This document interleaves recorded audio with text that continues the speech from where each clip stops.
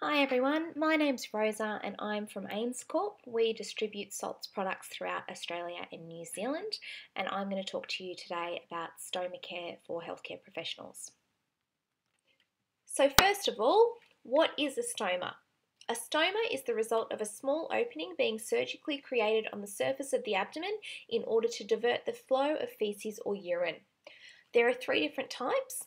We've got two from the digestive system and one from the urinary system.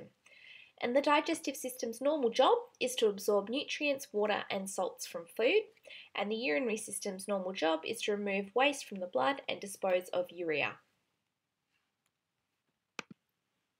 There are three different types of stomas: a colostomy, an ileostomy and a urostomy.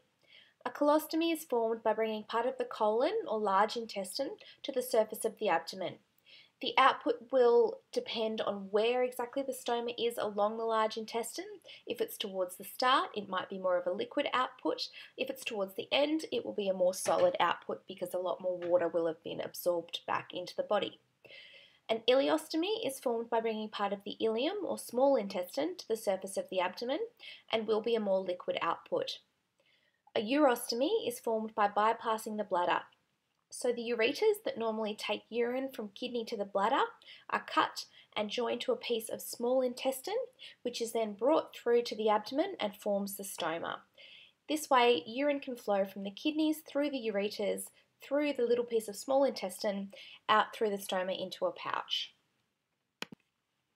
There are many reasons stomas are formed, and these include colorectal cancer, Crohn's disease, ulcerative colitis, diverticular disease, incontinence, trauma, radiation damage, congenital abnormalities, bladder cancer, and interstitial cystitis, and they're either a temporary or a permanent stoma. Depending on the type of stoma a patient has, they will potentially use a different stoma pouch.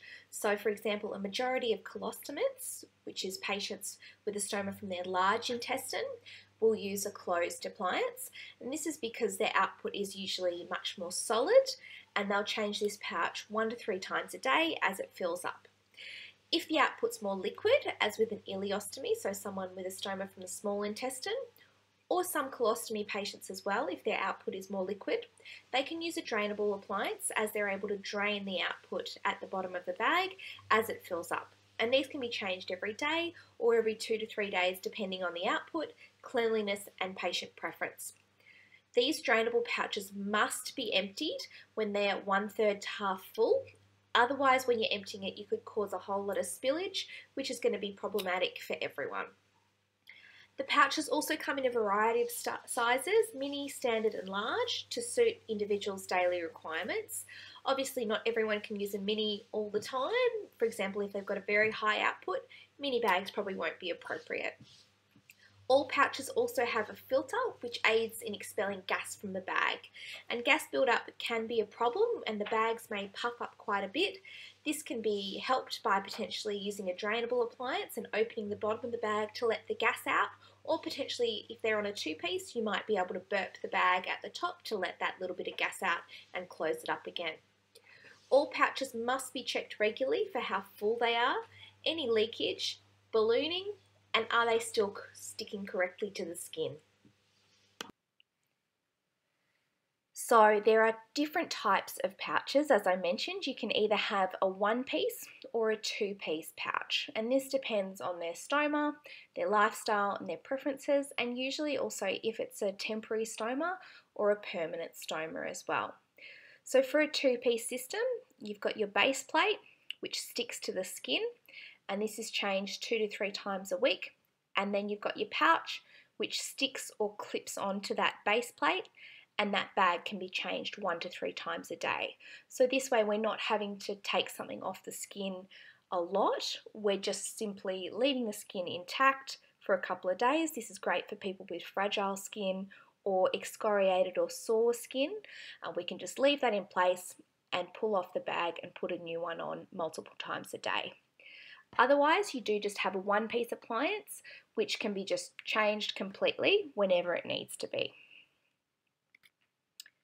So these are some of the different one-piece and two-piece appliances that you can get. These are all Salts branded ones, but there are plenty of different other ones from all the other companies around as well. So they won't look exactly like this, but they're all kind of the same thing. So everyone has one-piece appliances, which are on the left. You can see we've got closed bags, drainables, and this one here with the little triangle bottom is a urostomy bag with a tap on the back of it. You do also have two-piece, so you can see here, this is not to be stuck to the skin, that little white ring, that needs to be stuck to one of these base plates down the bottom and then stuck together. So if you have a two-piece bag, we cannot just stick the bag completely to the skin. It has to have a hydrocolloid base plate on there first, and then we stick the bag to that or clip in the system depending on the product. So then we've got urostomy bags, and urostomy bags will fill with urine, and they have a tap at the bottom of the bag for drainage. These again need to be emptied when they're 1/3 to half full. They can be changed once a day, or according to patient preference, it might be 2 or 3 days, and they can be 1 or 2-piece. Then overnight, obviously we're not going to be able to get up and empty it every time it gets 1/3 to half full. So they do connect to an overnight drainage bag, and stoma patients get 5 of these a month. So these do need to be rinsed out and reused a couple of times before getting a new one. So the actual sticky bit of the pouch, the base plate, is an adhesive wafer called a hydrocolloid.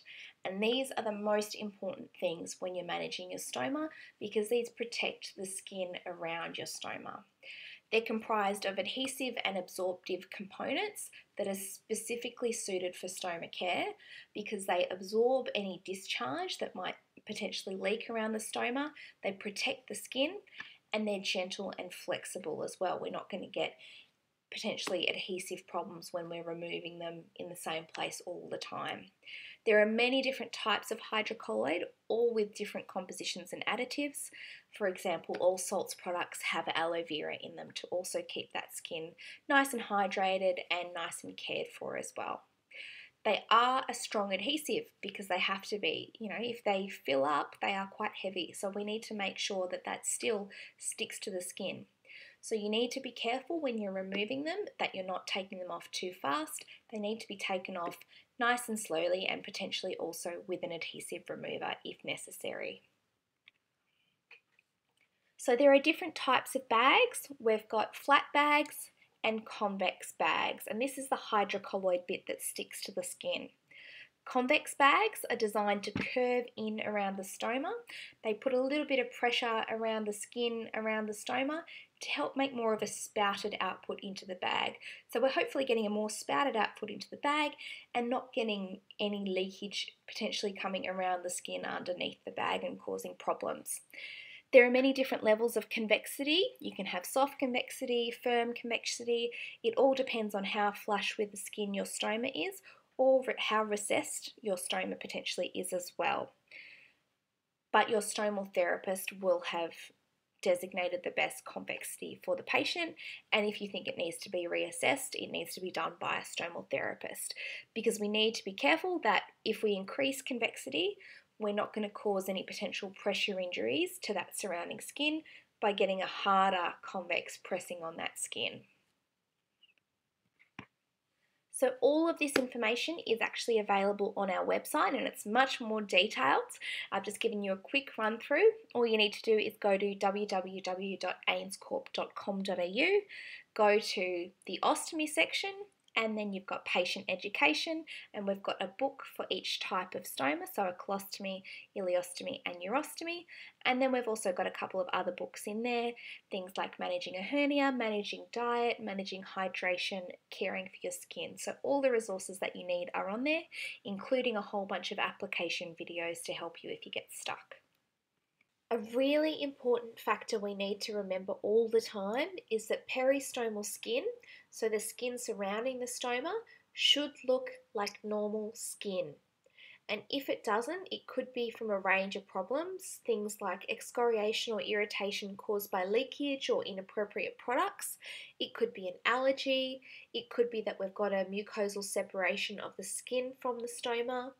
It could be trauma from removing the pouch or cleaning too harshly around it. Like I said, we've got a very strong adhesive sticking to the skin. We need to take a lot of care when we remove it to not cause irritation or excoriation. The pouch might be left in place for too long, or we might have other diseases or conditions that are changing that quality of the skin, potentially making it more friable or fragile. For example, patients undergoing radiotherapy, their skin often changes, and this can cause it to become much more fragile, and we need to take extra care when we're removing those pouches and cleaning the surrounding skin. So some common stoma problems that are often seen are things like contact dermatitis, which is usually from leakage getting onto the skin and causing redness. And this is usually because any output from the stoma is not the same pH as what the skin likes, so it's going to cause some issues. You might also get a stoma in a crease, which can cause some problems because once we don't have a nice flat abdomen for the bag to stick to, it makes it a lot easier for leakage to get underneath the base plate and cause some problems like contact dermatitis.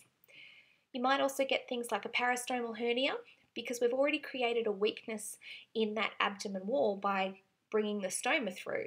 So if you've got a weakness, some more intestines might want to push through there and push up against the skin, and that's when you get that bulge that might be seen with a peristomal hernia.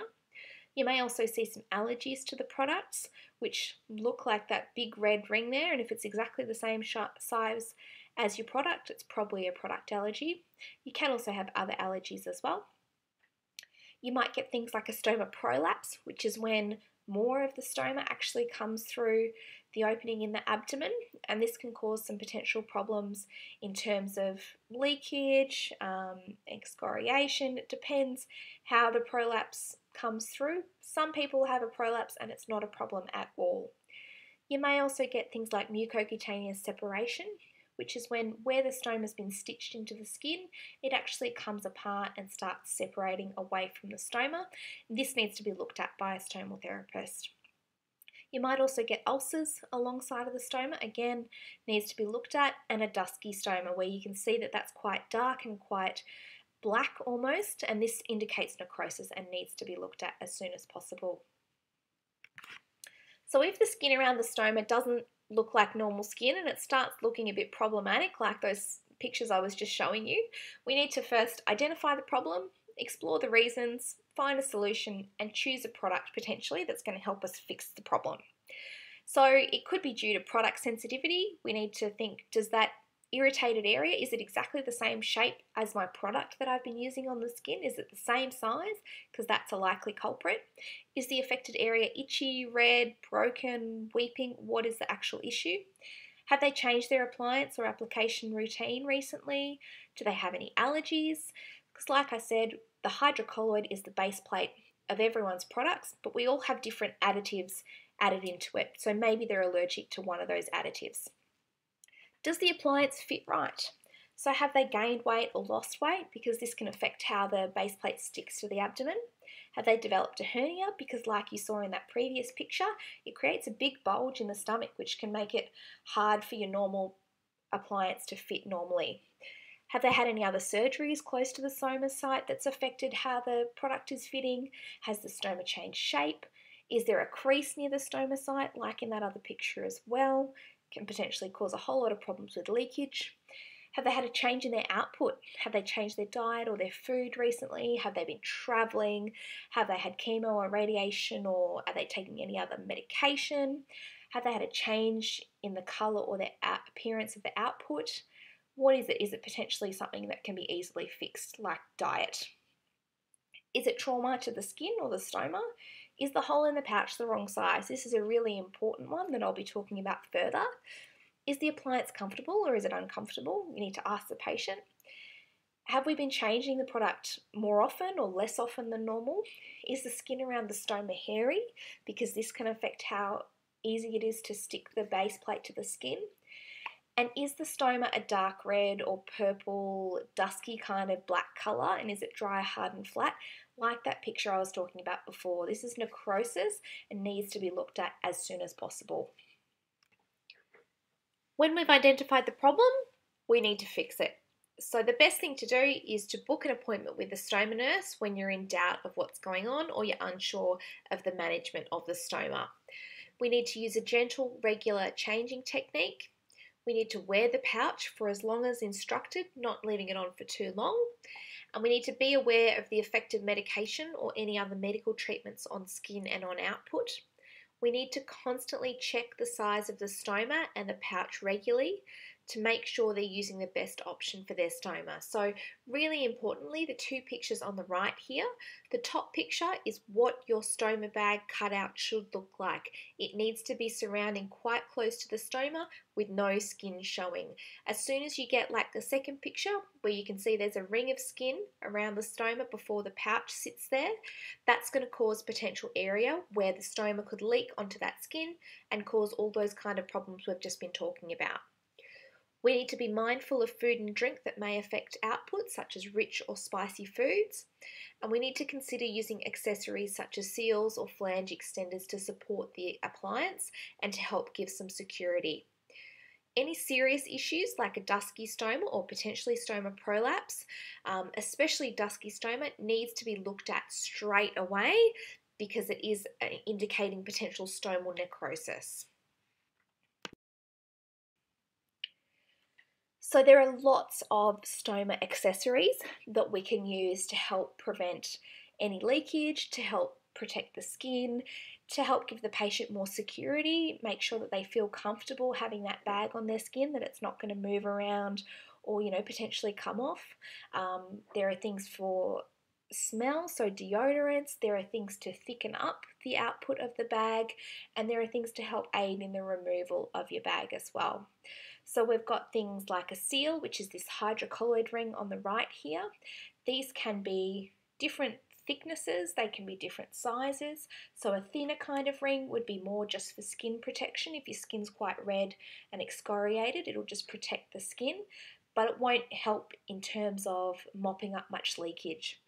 If we've got a serious leakage problem, we need to look for a thicker seal because that's going to be able to absorb more of that output before it hopefully gets onto the skin. The thicker seals are also usually more moldable, so you can change the shape of them, you can tear them, put them back together, you can roll them up to put them in a crease if you need to create that flat abdomen surface. We can also do this by using stoma paste, which is again exactly the same thing as your seals, just in a paste form. So we can use these to fill gaps around the stoma or in creases and things like that as well. And then you've also got things like your flange extenders to help secure the outside of the bag. So this can be put around the edges of the bag if they're worried about certain areas coming off, or if maybe they get a certain part of the bag that always has a bit of leakage. Pop a little extender on and hopefully you can wear your bag for the normal amount of time.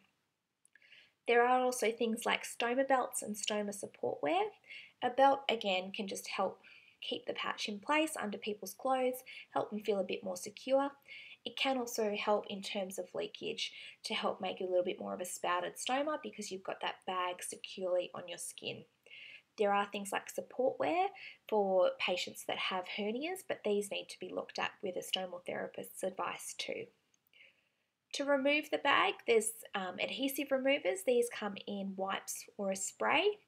You don't need to use a lot of the spray. You just spray it once around the edge. You need to wait about 10 seconds for it to actually do its job and then slowly peel it off the skin. You don't need to use heaps and heaps of it.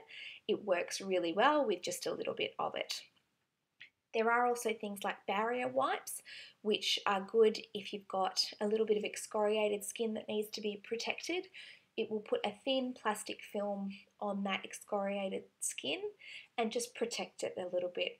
We do need to be careful though because they are quite hard to get off, so you need to clean the skin really well in between uses. Otherwise we're just going to build up layers on layers on layers of it.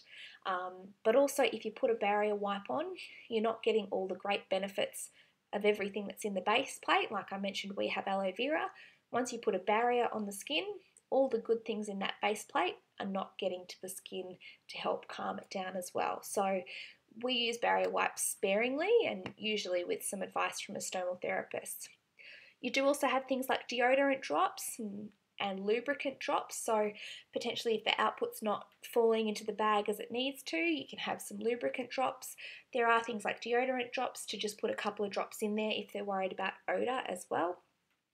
There are lots of different accessories that can be used if we start seeing things like I've mentioned before. So we're very lucky in Australia because we have a completely government funded scheme that is very generous.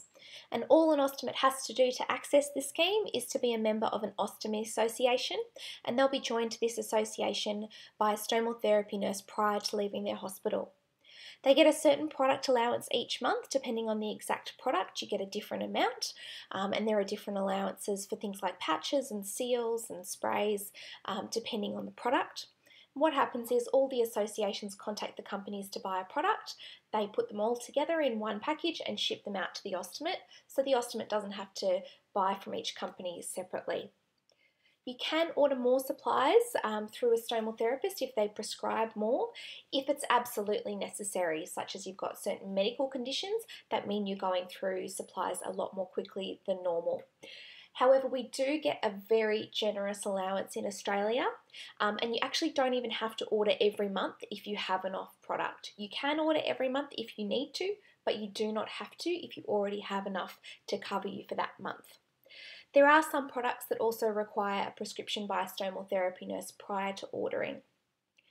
So to be a member of an association, there is a membership cost each year. This is around $50 to $60. There is a postage cost each month, or you can go and pick up the products from the association directly. And you will get a form to just fill in with all the product codes, which are on each box, and they're also on the company websites. They say how many items that you want, and you can either email, fax, or post these to the association, and they'll get things organised for you and contact you if there's any issues or if they have any questions about the allowance of product. So thank you for listening to me today. I hope it was helpful. If you've got any more questions, the best places to go are the ostomy company websites. They're a great resource and they've got a lot of information there, like I mentioned about ours earlier. We do also have an app, so it's a really great source of information. It's called the Salts Trainer app, and it's on the Google Play Store and the App Store. You can contact the patient's stomal therapy nurse, contact the Ostomy Association that they're actually a member of, and you can also contact the companies directly. So if they say had salts products and you've got some questions about it, absolutely jump on our website, get the number for head office, and they'll be able to help with a lot of questions. And if you'd like some samples of products, potentially you think maybe they need a seal or they might need some remover spray, we're happy to often send out a couple of samples for you to try to see if they're the right thing, and then you can go and order them the next time you put an order through to the association. So thank you.